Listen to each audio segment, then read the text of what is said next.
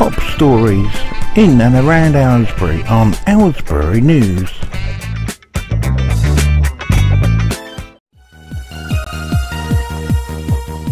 Have your say on recycling in Bucks. Buckinghamshire County Council have said they are now in listening mode as they review the recycling centres in the county. With excess spent over $3 million a year on more recycling centres than other areas, they need to make cuts but want to have your say before they make any decisions. Many councils have already made changes to their recycling centres operations as the financial pressures on all public services continue. Changes will be needed to the way the County Council's Household Recycling Centre operates from April next year to make the service affordable while maintaining the quality people expect. That's the important message from Bill Chappell, OBE, Cabinet Member for Planning and Environment, as the County Council begins the process of gathering views and opinions from local residents about household recycling centres provisions across Buckinghamshire. He said, "Our recycling centres are popular, well used and highly thought of, with more than 70% of all waste received recycled. But the harsh reality is we can't afford to continue as we are due to the financial pressures on all our services. Compared to other councils, we do have more household recycling centres than any other. We are open longer and we do take more types of waste, but all this cost is excess of $3 million every year to provide. I have the difficult job of getting our costs down, but with the minimum of inconvenience to residents. We've seen other authorities look at the overall numbers of sites, opening hours or days, and things like changing for DIY waste not classed as household waste. But before doing anything, I want an opportunity to listen to what local residents think.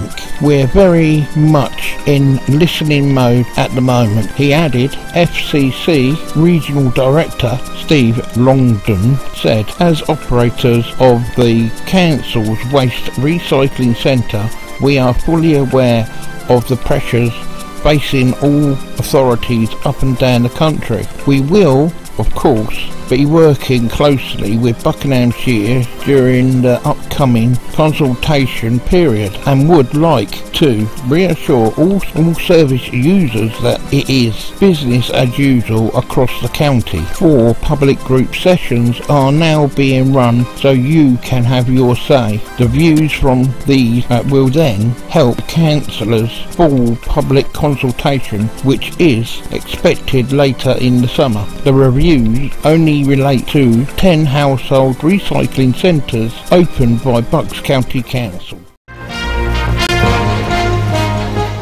Thirsty ducks in Aylesbury get temporary pond. The heatwave is affecting all of us, including some poor ducks in Aylesbury. A few days ago, one dehydrated bird wandered into the middle of the gyratory looking for water. The duck pond on the corner of Walton Street road is looking almost completely dry. So one woman has taken it up upon herself to do something. Wendy got in touch with us to say she had put out containers of fresh water today. She said some had a drink and a couple had a bath in it. They were so happy. Can we please put a shout out for anyone passing to top up the containers with fresh water? If enough people do it, their water should stay fresh. What a lovely idea from Wendy. And please, anyone passing and sees the water's getting low and you happen to have bottled water on you at the time, please top it up for the duck.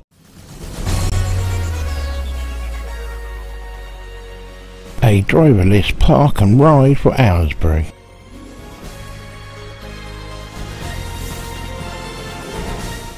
A driverless park and ride could be on the cards for Aylesbury as the council attempts to plan for a sharp increase in the town's population and reduce pollution. Last year Aylesbury was awarded Garden Town status, which means it will receive funding from the government to improve the area, provide new infrastructure. Speaking at a meeting of BCC's Transport Committee on the 17th of July, leader Martin Tett said the council now needs to step up the pace towards improving the town, adding there are exciting opportunities to introduce electric and driverless vehicles. He suggested a park and ride system could be introduced which would see driverless pods take people to the hospital or town centre. Councillor Tett said Aylesbury is going to see a lot of growth. That is just a reality of the situation we have, and I think the more we can introduce real garden town principles into that growth, the better. Not just the new areas, but I think we need to filter that into existing towns so we don't end up with a two-tiered town, one bit green and pleasant and the other historic town. If you look at the issues of air pollution, I think the opportunity for having things like driverless pods from hospital into town is a great way. We could potentially look at reducing the air pollution and improving the air quality, and at the same time becoming an example town. Aylesbury Vale is set to bear the brunt of Bucks housing growth as the districts work towards creating their local plan outlining where thousands of homes will be built over the next 15 years. There is a predicted need for 27,000 homes in Aylesbury Vale, 9,150 in Chiltern and South Bucks, whilst Wickham needs to allocate space for 10,925. Vice Chair of the Transport Committee, Councillor Steve Bowles, backed Councillor Tett's suggestions, saying he has already spoken to AVDC offers about potentially launching a driverless park and ride service. He said it could have hub east, west, south, north of Aylesbury. People drive there like a park and ride basically, and then you pick up your driverless vehicle when you come into town. Last week BCC's Cabinet Member for Environment Bill Chappell called for more action to be taken to tackle air pollution, as 1 in every 18 deaths in the county is blamed on poor air quality. What a corker of an idea. Driverless pods get you around town. That would do Aylesbury the world of good, and the air quality would improve. So it's a win-win situation. Under 1/3 of rape cases end up in guilty verdict in Thames Valley. Only around 1 in 5 rape cases brought to court by Thames Valley Police result in a conviction. Figures show data released by the Ministry of Justice reveals that in 2017 only 22% of Thames Valley Police's prosecutions for rape were successful. Last year the force brought 155 cases to court and 34 resulted in convictions. The conviction rate is lower than for other sexual offences, and it's also worse than other serious crimes such as grievously bodily harm, which is 39%. Across England and Wales, overall 1 in 5 rape cases successfully prosecuted, according to the MOJ. This data includes cases where rape is the principal or most serious offence, so instances where the victim was killed would be counted as murder or manslaughter. Dr. Hannah Bowes, senior lecturer in criminology at Tyneside University, said that whilst it was hard to judge without knowing the details of cases, the figures were particularly surprising. It shows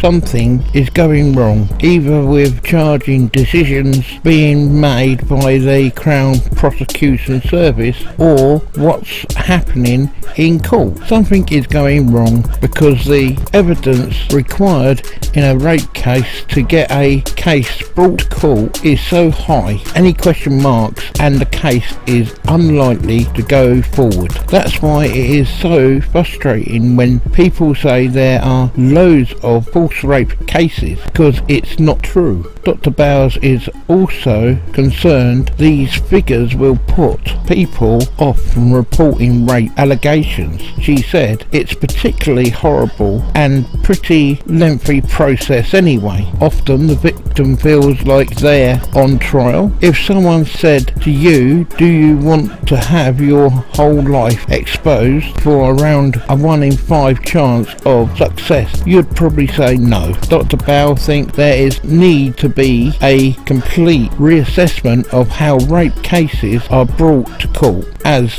what is happening now is clearly not working. The data shows that prosecutions for Thames Valley Police are getting more successful. In 2016, 19% of rape cases brought to court resulted in convictions.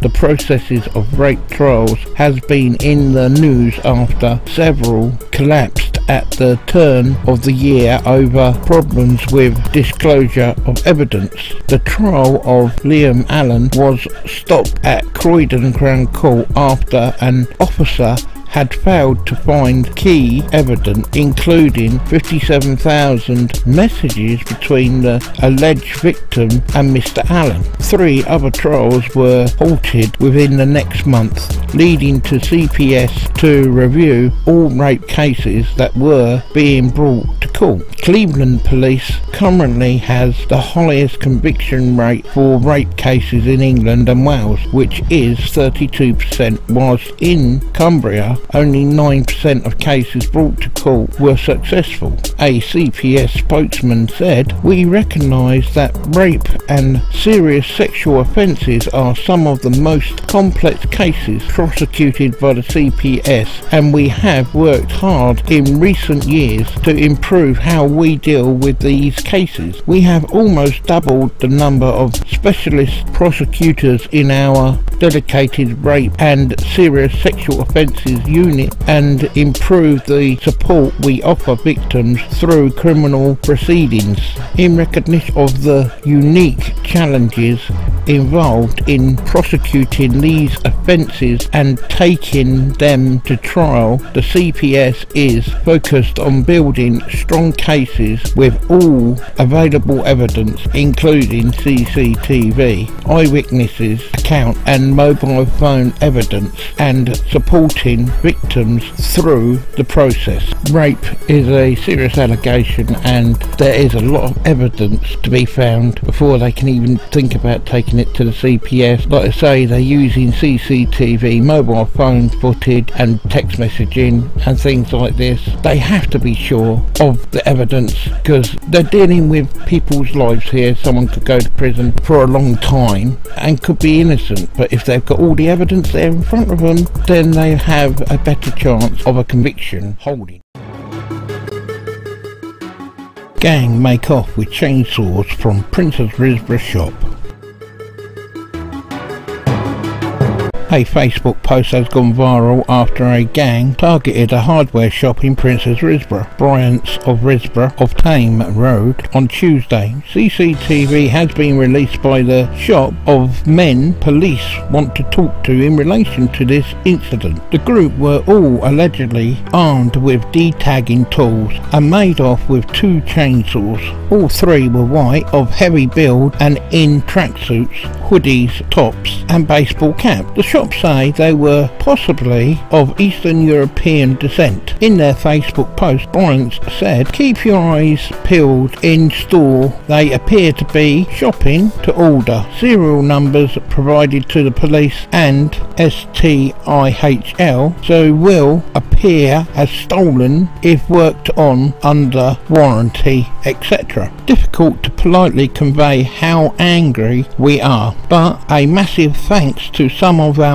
customers who offered their assistance at the time. The post has now been shared over 600 times, with other tradespeople saying they may also have been targeted by the same group. If you have any information on this case, please call police on 101 quoting the crime reference number 4318-021-8192. Alternatively, you could phone Crime Stoppers anonymously. Thank you for watching. Please subscribe and leave comments below. Oh, don't forget to share and like our videos. Thank you.